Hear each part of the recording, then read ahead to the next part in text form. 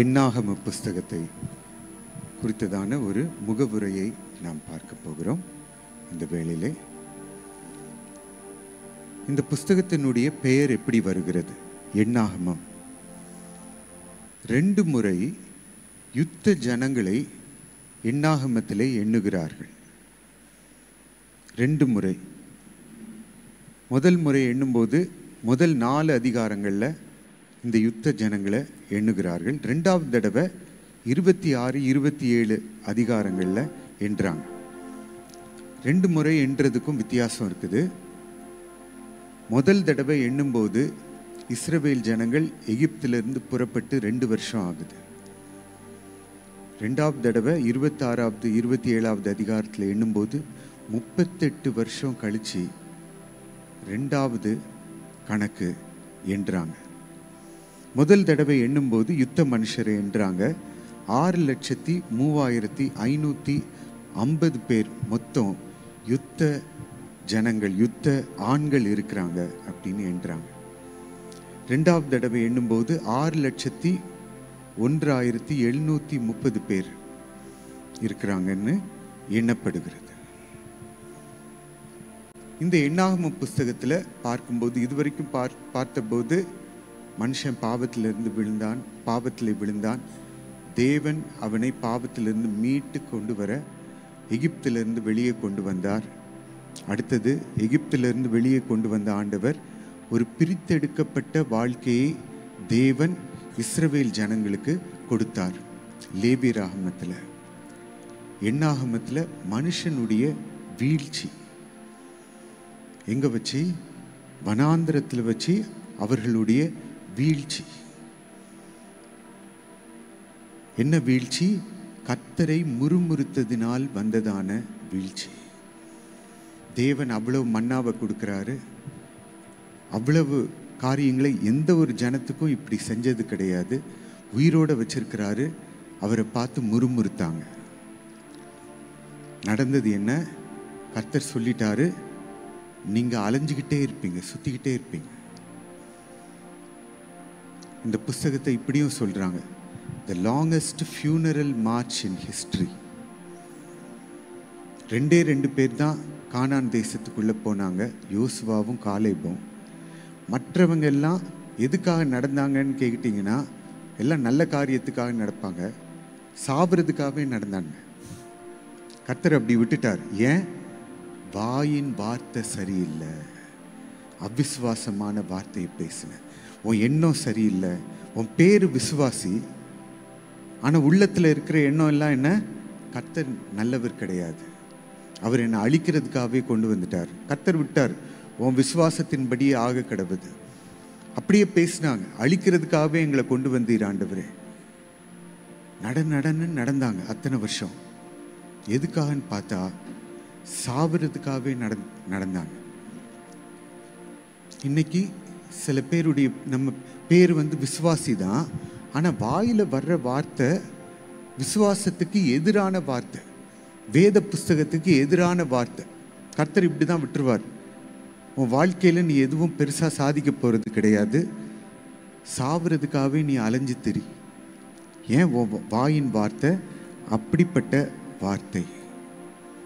அவர்கள் காதேஷ் பர்னேயால செய்ததான அந்த பாவத்தின் நிமித்தம் அவர்கள் இந்த வனாந்திரத்தில் நடந்து அந்த முதல் சந்ததியார் 2வது வருஷத்தில் முதல் கணக்கெடுப்பு யாருக்கு? ஆண்களுக்கு மாத்திரம், யுத்தம் செய்யக்கூடிய ஆண்கள். அவங்க எல்லாரும் செத்து போனாங்க. அவங்களுடைய சந்ததியார 38வது வருஷத்தில் அலைஞ்ச பிறகு இவங்களுடைய பிள்ளைங்க யாரு உள்ள போக மாட்டாங்கன்னு இவங்க முறுமுறுத்தாங்களோ அவங்களுக்கு 2வது தடவை கணக்கெடுப்பு நடந்தது. 26, 27 அதிகாரத்தில். நீங்க அவிசுவாசமா பேசுறது உங்களுக்கு நடந்துரும். ஆனா தேவன் பிள்ளைகளை கானான் தேசத்துக்கு கூட்டிட்டு போனார். இன்னைக்கு நம்ம சொல்ல போறோம், நான் சரியான நல்ல வார்த்தைகளை நான் பேசுவேன், என் சிந்தை சரியா இருக்கும், my mind shall be right. நான் விசுவாசமுள்ள வார்த்தைகளை மாத்திரம் நான் பேசுவேன். பேச்சு சும்மா வாயிலிருந்து வர்றது கிடையாது. எண்ணம் எப்படி இருக்கோ அப்படிதான் வாய் பேசும். என்னுடைய எண்ணம் சரியா இருக்கட்டும். நல்ல வார்த்தைகளை நான் பேச போறேன். போன பைபிள் ஸ்டடியில் பாஸ்டர் ராஜசேகர் அவர்கள் பேசினாங்க. நல்ல கர்த்தருடைய வார்த்தையை கொண்டு வரும்போது முதல்ல இந்த கர்த்தருடைய வார்த்தையை நம்ம மனதுக்கு கொண்டு வரோம். இங்கே படிக்க படிக்க மனதுக்கு கொண்டு வரதை அப்படியே இருதயத்துக்கு கொண்டு வரும். இருதயத்தின் நிறைவை வாய் பேசும். உள்ள கொண்டு வர்றது கேரக்டர் பில்டிங். கேரக்டர் பில்ட் ஆன பிறகு வார்த்தை வருது. வார்த்தையிலிருந்து அடுத்தது செயல் வருது. நீங்கள் நற்கிரியைகளை செய்யும்படியாக அழைக்கப்பட்டிருக்கிறீர்களே. அதனால இப்படிப்பட்ட வார்த்தைகளை நாம் பேச, விசுவாசமுள்ள வார்த்தைகளை பேச நாம் அழைக்கப்பட்டிருக்கிறோம். ஹல்லேலூயா. அப்படிப்பட்ட வார்த்தைகளை பேசி இந்த வேளையில் கர்த்தரை துதிக்க போகிறோம். எல்லாரும் துதிப்போம் இந்த வேளையில். ஹல்லேலூயா, ஹல்லேலூயா. கர்த்தர் 7ஆவது நாளிலே தாம் உருவாக்கினதான எல்லாவற்றையும் கண்ணோக்கி பார்த்தார். மனுஷனை கண்ணோக்கி பார்த்தார். உங்களையும் என்னையும் கர்த்தர் கண்ணோக்கி பார்த்தார். ஆதியாகமம் 1:31. அது மிகவும் நன்றாயிருந்தது. எங்களை நீங்க மிகவும் நன்றாயிருக்கும்படியாக படைச்சிருக்கீங்க ஆண்டவரே. எங்கள் தேவனாகிய கர்த்தர் மிகவும் நல்லவர். உங்கள்கிட்ட இருந்து மிகவும் நல்ல காரியங்கள் தான் வரும். மிகவும் நல்ல காரியங்கள் எங்கள் மூலமாக வருகிறது. எங்களை படைத்த தேவன் மிகவும் நல்லவர். ஹல்லேலூயா. எங்கள் மூலமாக வருகிறது மிகவும் நன்றாகத்தான் இருக்கும். எங்களை மிகவும் நன்றாக படைத்திருக்கிறீர். உம்முடைய சாயலின்படி, உம்முடைய சுபாவங்களின்படி நீர் எங்களை படைத்திருக்கிறீர் சுவாமி. உமக்கு ஸ்தோத்திரம் ஆண்டவரே. உமக்கு நன்றி கர்த்தாவே. உமக்கு ஸ்தோத்திரம் கர்த்தாவே. ஹல்லேலூயா, ஹல்லேலூயா. யோசேப்பை தூக்கி குழியிலே போட்டார்கள். ஹல்லேலூயா. எங்களை தூக்கி சில மனுஷர் குழியிலே போட்டார்கள். அந்த சம்பவத்துக்காகவும் உமக்கு ஸ்தோத்திரம். ஹல்லேலூயா. எங்களை தூக்கி எறிந்தவர்களுக்காகவும் உமக்கு ஸ்தோத்திரம்.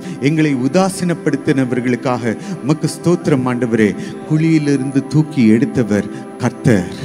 குழியிலேயும் கர்த்தர் கூட இருந்தீர். எங்களை அழியாமல் பாதுகாத்தீர். உமக்கு ஸ்தோத்திரம் ஆண்டவரே.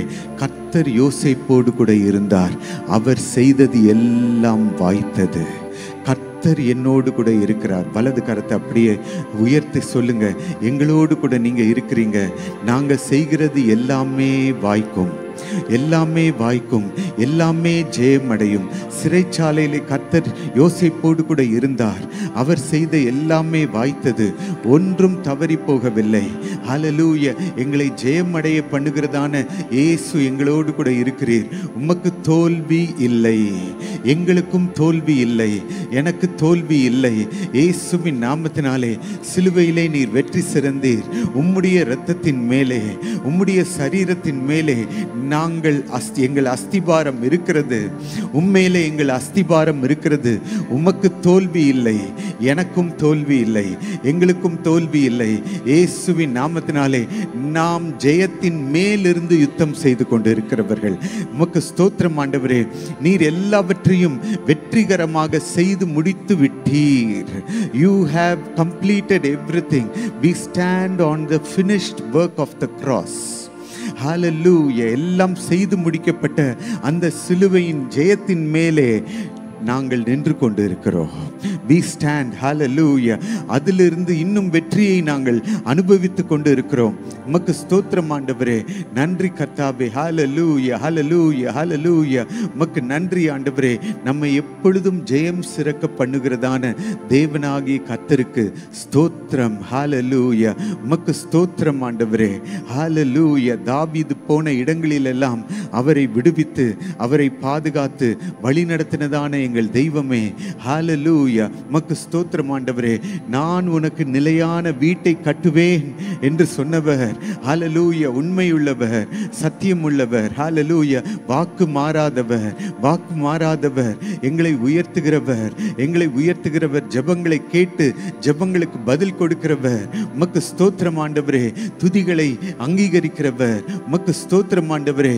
நீர் எங்களுக்கு எப்பொழுதும் நல்லவராய் இருக்கிறபடினாலே உமக்கு ஸ்தோத்திரம் ஆண்டவரே. கர்த்தர் நல்லவர், அவரை துதியுங்கள், அவர் கிருபை என்றும் உள்ளது. வானங்களை ஞானமாய் உண்டு பண்ணினவர் நல்லவர், அவருடைய கிருபை என்றும் உள்ளது. செங்கடலை பிளந்தவர் நல்லவர், அவருடைய கிருபை என்றென்றும் உள்ளது. பாசானின் ராஜாவாகிய ஓகை அழித்தவரை துதிக்கிறோம், உங்க கிருபை என்றென்றைக்கும் உள்ளது.